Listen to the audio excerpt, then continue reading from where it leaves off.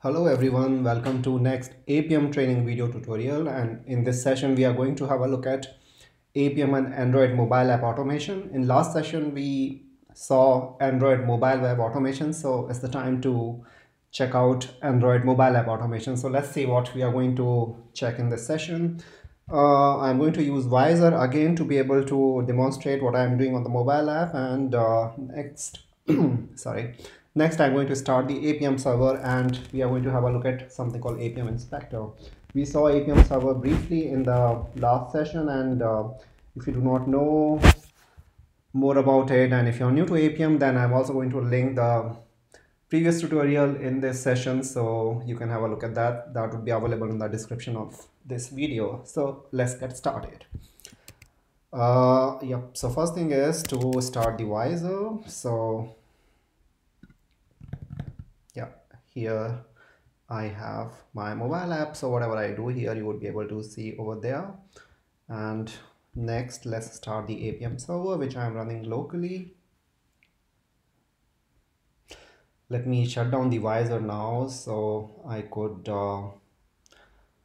use this only when I need it and not right now. It is unnecessary resource consumption. So I have Apm server up and running right now, and now we are going to look at Apm Inspector, which is a very useful utility, can be used to find out application elements from within Apm. This is like how we can inspect elements on web applications in, for example, browsers like Chrome or Firefox.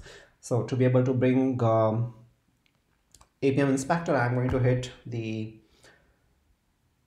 search icon here, and then we have Apm Inspector come up, and it has various sections, and one of them is desired capabilities. This is where we can specify the capabilities using which we are going to identify the application. What I'm going to do here is I'm going to use the one which I have saved in past. So I have saved Android capabilities here. If I click edit, it is going to reload them here, and you can see that I have a platform name which is Android and the device name which is, well, some weird string.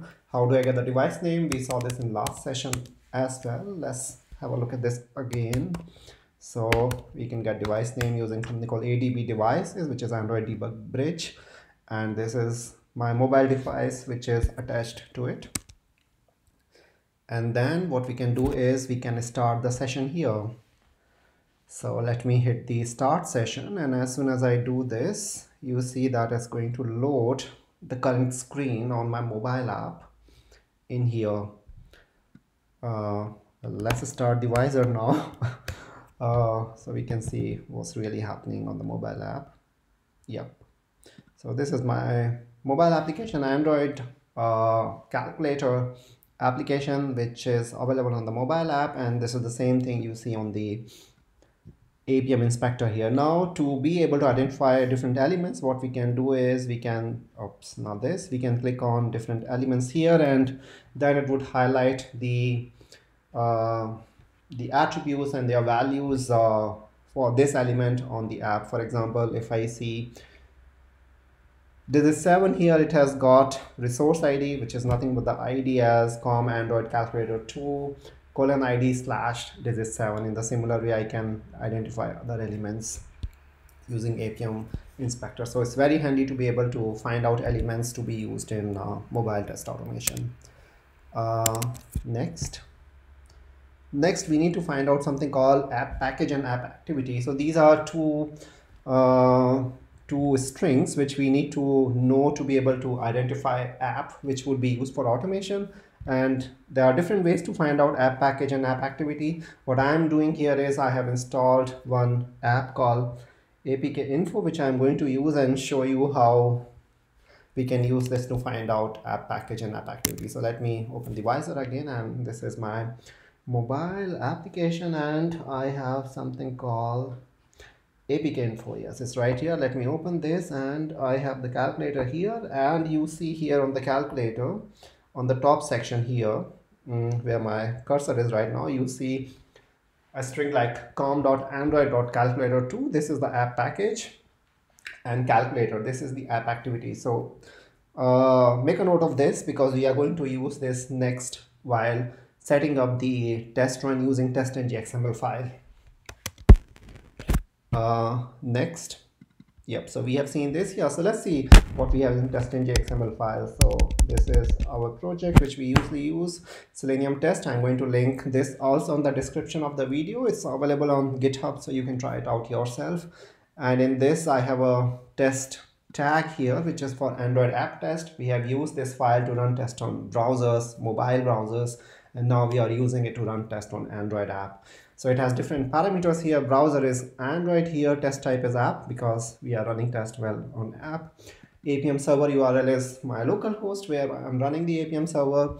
Mobile platform version is 10 here. This is what I found using the settings section of my mobile phone. You may have it different, and the device name we saw earlier, this can be found using ADB devices. One important point to note here is something called automation name, which is UI automation 2. So this is a test automation framework for Android devices used by Appium. There's a GitHub project for this, so if you want to check it out, you can have a look at that. Now comes the most important part. So we have to specify which app we want to test. So we have two options here, at least in case of Android app. What I have come across, we can either specify the app directly, which is path to the app. This could be location of the APK file, or it could be HTTP URL from where Appium would take the APK file and install it on the mobile app. So this is one way. Another way is to specify the app package and app activity. And if you remember, we had a look at app package and app activity a while ago. So this was right here. I used apk info app, and com.android.calculator2 is the app package and calculator is the app activity. Then we have something called browser name. Well, it's empty because we are not automating browser here. Command timeout is 120 seconds, which is 2 minutes. Parallel is set to false, and the test which we are going to run here is Android app test. So let's have a look at this, what's happening in the Android app test. So what we are doing here is in Android app test, we are adding two numbers. So we have a page object for something called calculator screen. Now let's see what we have in calculator screen. We have seen many page objects in past, so this is nothing new. This is a page object which is going to provide the services for, well, calculator screen. And in this case, what we have is we have page object methods which are used in Android app test. So how does this begin? We have an instance of calculator screen, then we do a click on digit 2, then we click plus, then we click digit 4, then we click equal, and then we get the result text. So let's see the implementation of these methods one by one. Click digit is a method which is going to get element, which is whichever symbol we want to click, and then click on it. So it has a method called get digit element, and if I see its implementation, yep, it's right over here. I'm using new button element, which is from Selenium test framework. We have seen many times in past as well. And then we are specifying something called digit button. You can specify whichever string you find is useful to be able to read the test report. And how we identify element is using ID. Now, if you remember, we had a look at this a while ago on Apm Inspector. So if I open it again, yep, so this is the ID here, which is nothing but the resource ID com.android.calculator2:id/digit_5. And what I have done here is for each digit, this is going to be same. What differs is the underscore followed by the number. So I have sort of parameterized it. So whichever symbol I'm going to click would be replaced here. So if I click on 2, then it will be replaced by 2 or 3 or 4, and then an ID element would be created. Simple, isn't it? And then next we have click plus. So click plus is another method which has get plus element, and if you see here again, element is identified using ID, more or less same as the symbol element or the or the digit element, followed by op_add text. So if we highlight plus here, you will see, yep, this is the resource ID. So this way we can identify the plus element. Then we have something called click digit, which is same as click digit 2. In this case, we were hitting 2. Next we hit 4, and then we have click equal. which again identifies equal element using ID and then clicks on it.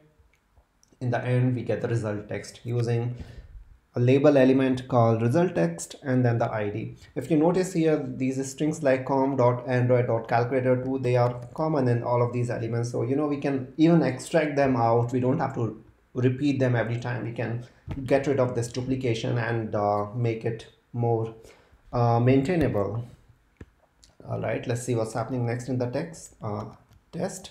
So we get the text element and we get the text from the text element, and then we compare that this is equal to 6. So what we do, we have 2 plus 4 equal, get the text and find out whether it is equal to 6 or not. Well, what's the fun in learning all of this if we do not run the test? So let's run the test and see how this goes. So I have my app here, or maybe I just close this and I run it. Yeah, I run it and then we see how this works. So let me start the run here and let's see how this goes.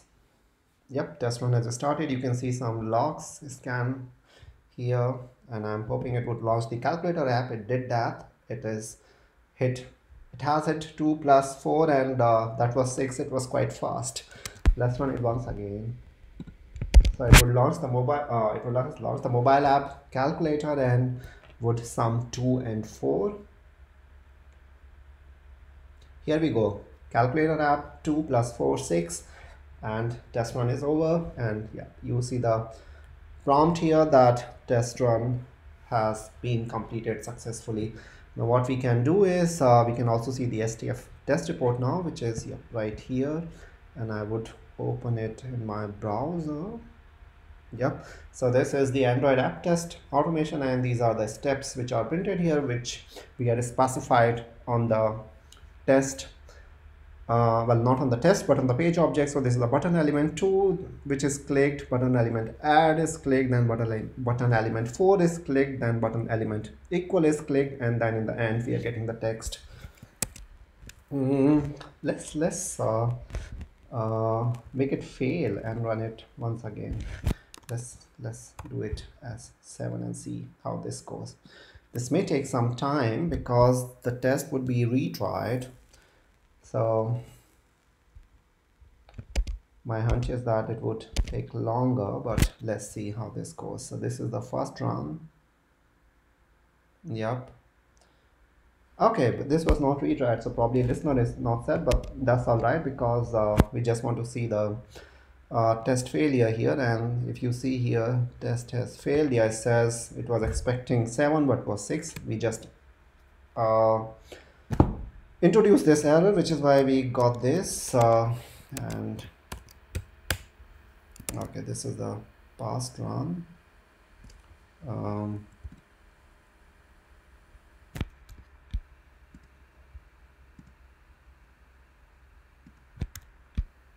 Yeah, let me open this report again.